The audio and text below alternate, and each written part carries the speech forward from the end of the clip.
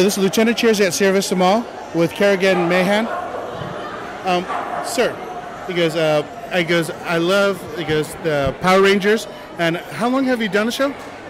Well, I did it from 93 to 96. So we're, this is virtually a 25-year anniversary. And we also got our first pop introduced 10 days ago. And they're selling like hotcakes. And we're down to the last 6. So come and get them. Now, when you first did the show, how did you get to introduce to the show? Actually, it was not a traditional audition. There was kind of a group of us, and Tony Oliver, one of the producers, who was the lead in Robotech, who then changed hats and became a producer. He kind of hand-picked us, and we didn't know Goldar was going to be much of a part at all. And then all of a sudden, come episode 17, he was. So, now this character has become an icon, and here I sit 25 years later. It's amazing.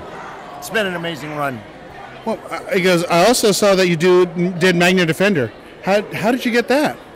Kind of the same thing. Not Tony in this case. It would be Scott Page Pagner who called me up. I think Magna was I think it was 2000.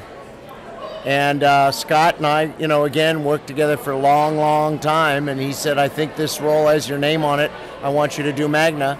And I came up, and probably one of the most exciting voiceover roles I've ever done. Small, episode-wise, 9 or 11, but really an acting tour de force. Yes, yeah, amazing. I remember Magna Defender, just such a great hero.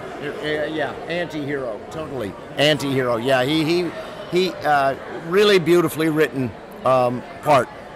And then I also believe you did Vampire Hunter D, didn't you? I sure did. I played Regancy, and it's probably one of the nastiest characters I've ever played. I mean, I was really, really nasty. Yes, because you play such amazing characters in so many movies. Are you doing anything? Are you doing any current projects right now? I actually have 3 screenplays in development, and I'm doing a lot of writing. But I also play in Nickelodeon's Alvin. I'm Coach Dobkins, which is a recurring role, and I have a lot of fun recording that. Excellent. How would people contact you online? How would they follow you? I'm not doing much social media these days. It started becoming overwhelming. So if anybody wants to get in touch with Kerrigan, they can email me at goldar@kerriganmahan.com. Thank you.